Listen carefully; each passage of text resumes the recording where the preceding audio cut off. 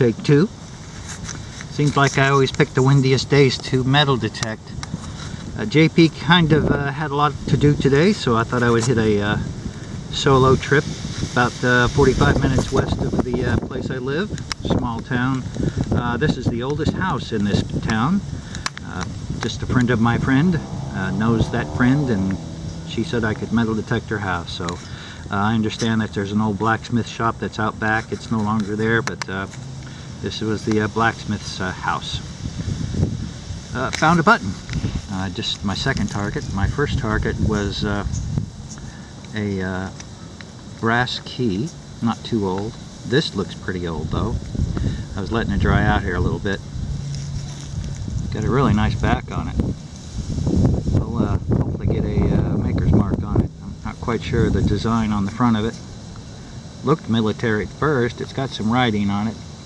I will get a better picture of it, get it cleaned up, and let you know what it is here in just a second. Well, the wind has not let up. Dug a lot of can slaw since that, you know, I can't even remember what I dug up. Oh, yeah, it was that button. Actually, that button was really more of a surface find, and I'm finding out why, is that they put in a sewer line to this house not too long ago, maybe 2 or 3 years ago. That might have been why that button was laying on the surface. Still a cool button. I think I got me an old coin. I've dug some clad. I first saw this and I thought, well, maybe I've got silver because I've got a little bit of a silver glint to it. But then, uh-oh, I think I'm seeing a shank there. Oh, hey, look at that. I see an Indian. I've dug an Indian. Ah, cool. Don't know if that's semi-precious trash or what I've got there. Looks more like a button. I'll get it cleaned up. Cool. I tell you what, the wind hasn't let up, so it's really uncomfortable for me. I know it doesn't sound good to you, but really like to see this kind of thing when you turn over a plug. It's a silver dime. Don't know what it is. Oh, it's a Rosie. 1940. Or is that a 6? Could be a 6. 1946. Gotta love the silver dimes. I'll take a Rosie. Cool. Next plug coming up. Oh, the wind has not let up. I understand it's supposed to turn into a nasty, rainy mess tonight. Moved around to the back side of the house. I guess I'll give you a look at it. I do not know when the house is built. I know it's supposed to be the oldest house in town. According to the lady that lives here. This was a blacksmith shop back here someplace. There's a little bit of a brick foundation right there. There's some more rocks right over here. This is actually the second one I've ever dug, and I think it's probably the first one I've ever dug. I've got me a silver thimble. At least it certainly looks silver. It might be aluminum, but we'll get it cleaned up, see if I can find any markings on it. But I am excited about that. First target out here in the backyard. I like that. It's really pretty. A little squished, but we're on the board with some good relics. Actually, I think I just found myself a little honey hole. I was sitting here taking pictures of the thimble I just found. Looked up here in the plug and saw something sticking out, and there's a something. It's got a hook on the end of it. I don't know if that's a plant hanger. It's made of brass, so I was wondering why this hole was sounding so good. And not only that, man, I look right down here, and I have a silver rim. I like this. I like this a lot. I don't know what it is, but it's so rosy.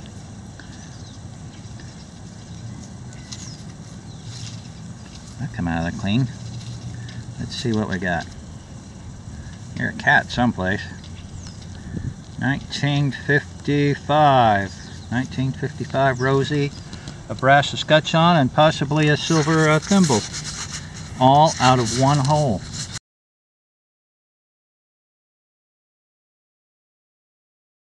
JP and I are hitting a new spot, taking a little road trip. Not too far from downtown at this little burg. And got permission to hunt this 1900s house. A lot more history behind this house. Next door there's a vacant lot. There's a house there that sat there in the mid 1800s. It's no longer there, it's just now a vacant lot. I was telling JP, he's over there still messing around in this truck, that I don't think this place has ever been hit, and this doesn't look like a whole lot of fill dirt around here. I thought I had a dog tag at first, but now I realize I've got an old key. And it looks like an oldie. Got some nice, I don't know if you can see that or not. Nice patina to it, for what it is. It might be modern, but it certainly looks old enough. I like it. Good start. JP has yet to hit a good target. Some siding. A nice nail. Very nice nail. Yep. I've dug a couple pull tabs and cleaning those out of here.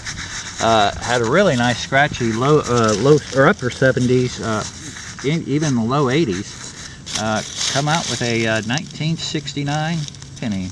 I've got the JP's Memorial Curse. I hope that's again with the wind. Just dug that 69 Memorial right over there. Moved right over here. Here I've got a 1964 Memorial. At least it's copper. JP just said he's got roundness, so we're going to go over and see what he's got. Can I come over and look in your hole? Yeah. We're hoping to break his memorial spell.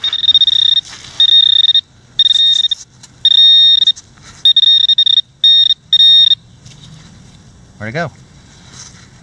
Where'd it go? Where did he go? It wasn't very big to start with. There, yeah. Oh, gosh. There it is, yeah. Well, that certainly isn't a coin, is it? No, no. Oh, it's a snap. Back of a pin. Yep. Well, all right. It's brass. Most of those are. JP chose the right side of the yard. Here along the sidewalk. I chose what was left over. What was left over? Worked my way up around the sidewalk. Now I'm starting to work my way back up towards the house here. Nice signal. It was 53, which I almost thought, okay, that's going to be a pull tab, some type of aluminum, but looks like I might have a war nickel here. It's come out somewhat shiny. We'll find out here in just a second. I believe 1942 is what I'm seeing. JP just brought over a nice little lock that he found. Yep, 1942. War nickel, silver. Yay! I like that.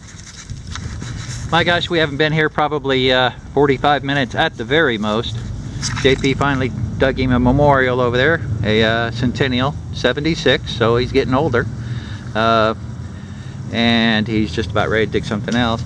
I think, since we're so close to the railroad here at this particular location, I think I might have dug my first railroad tag, baggage tag here. I mean, I haven't seen it yet, but it's got some numbers on it, and let me zoom in on it, see if we can get a better view of it.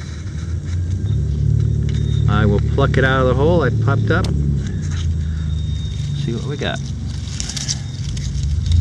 Oh, I see Frisco. That's what I got, JP. Frisco 551. I'm assuming that's a luggage tag. Oh, I like it. Road noise. Oh, we're getting it all here.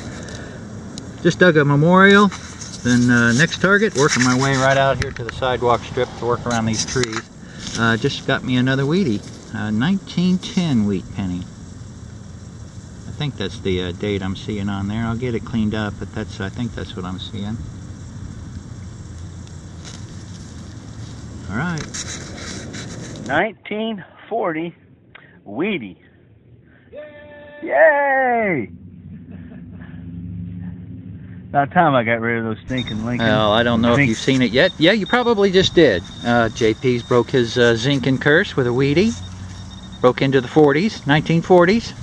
I think I might have too. At least it's sold. I know it's a penny. Coming in at 78, 79 on the AT Max small coil. I'm in coins mode. Sensitivity all the way up. Oh, yep, it's a weedy. I can tell by the back of it. Pretty dark in color. I probably won't get a date off of it, but we're on the board with a weedy. We know there's a lot more here. Lot more of the yard to work. Working the sidewalk. Already worked a little bit up through there. JP's still just finishing up his side over there. Working around this tree. Dug a quarter right over here. A piece of junk there. Come around to these roots, and I think I've got a it's a capsule of sorts, maybe a lipstick tube, oldie. It's got some writing on it. Looking forward to trying to get a date off of it. I'm gonna say an old lipstick tube. It's kind of heavy for what it is. Feels like it's brass up here, maybe enameled brass down here. Looking forward to finding out what that is. I like the fancy that I see on it. If the writing comes out clear, then it's got some fancy brass on it. Made in the USA. I see that. Alright, I like it. Hope you do. It's breezy still. We've moved to the other side of the driveway. JP, I believe, just dug him a dime. Got a little coinage here. I thought it was an Indian head. That's the reason I bragged after. Yeah, that's just a clad dime. Darn it, I thought for sure that had the right patina for an Indian.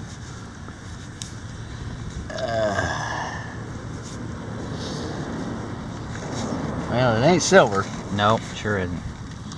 It 77. I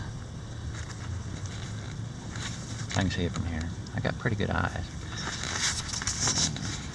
I just dug a 59 Memorial, which kind of threw me for a loop. I couldn't remember when they stopped making wheat pennies, and it was 1956. The winds were supposed to die down this afternoon, just about 2 o'clock in the afternoon. Working this side of the sidewalk. JP's on the phone over there, conducting business. I got a couple of not wheat pennies, but memorials over this way.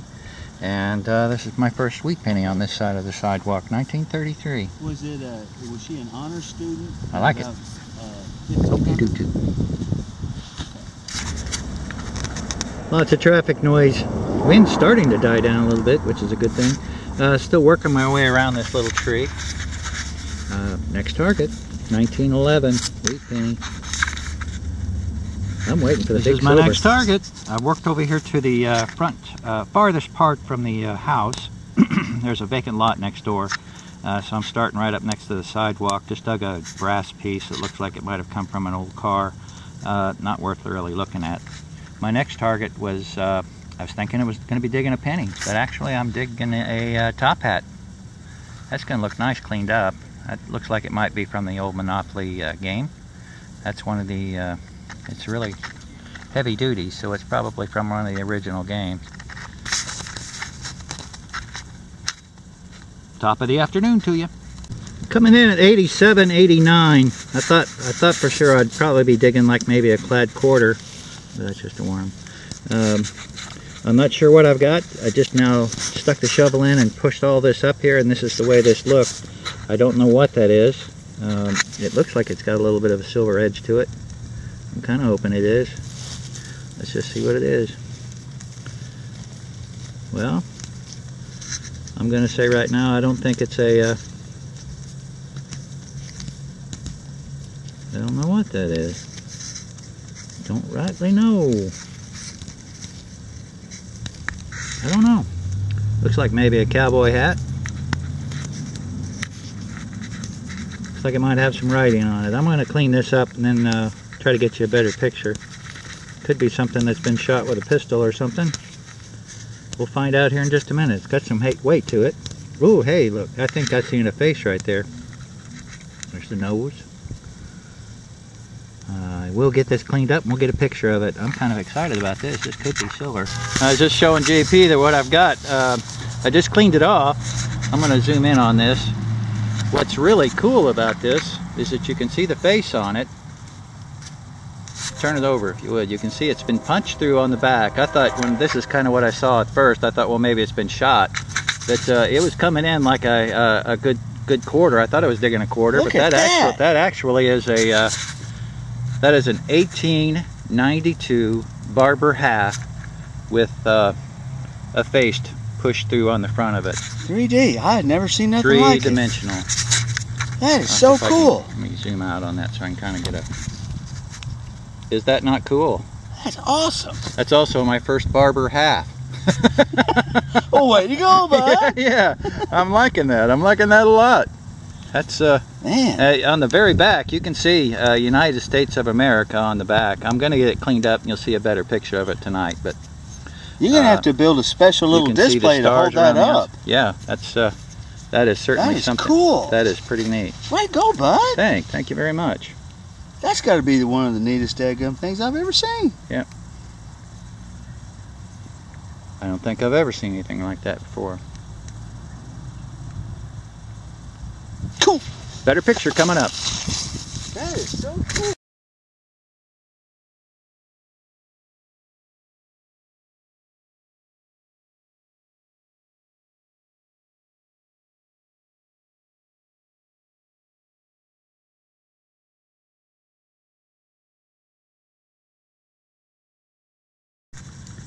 Getting close to quitting time. JP's gone over to work the clothesline, hoping he can find him some silver today. We knew there was some Civil War activity in the area. It looks like I might have found part of a shard. Looks like there's 3 rings right there, just a small piece of lead, but it's about 4 inches down. Glad to have it. Well, you can see the shadows are getting kind of long. Doing our dirty blue towel wrap up. Let's start with JP. Big hunk of lead. 1 key, similar to mine, very old style. A bracelet pieces. Not quite sure what it went to. Could have been a watch. Wheat penny broke the zinking spell. Good for you, bud. And a Canadian. A lock. Oh, that's right, a Canadian penny, 2 dimes. An old lock, and this really something really cool. That'll be nice cleaned up. It's late teens. There's a star right here. It says something about it's a shoe company.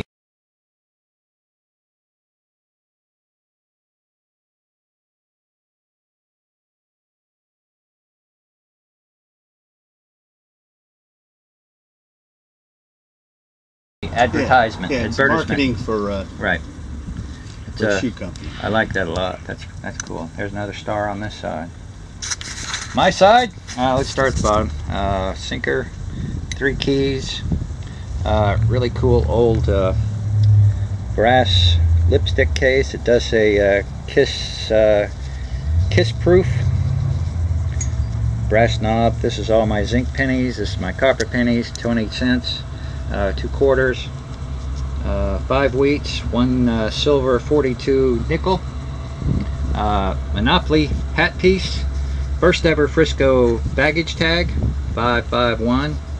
I don't know if it says anything on the back, probably not. And my find of the day, and I'm still looking forward to getting this cleaned up a little bit. It kind of looks like it's been in a fire, but I'm not sure. It's a Barber hat. 1902, I believe. I still haven't got that cleaned up well enough. It could be in 1892. It's the back side of it. That's the coolest thing ever. Kind of looked like Liberty just turned its head and it's looking right at you. I want to get the shadow in there. It's definitely 3D. There's the side view of it. I like that. I like it all. We have permission to come back, so you'll probably see another video at this place. Yes, there's more. There's definitely more here. What should we call this place? How about the Monopoly hat place? Monopoly. Yeah. Yeah. Park Place. Park Place. I like that. All right. Thanks for joining us. Like and subscribe.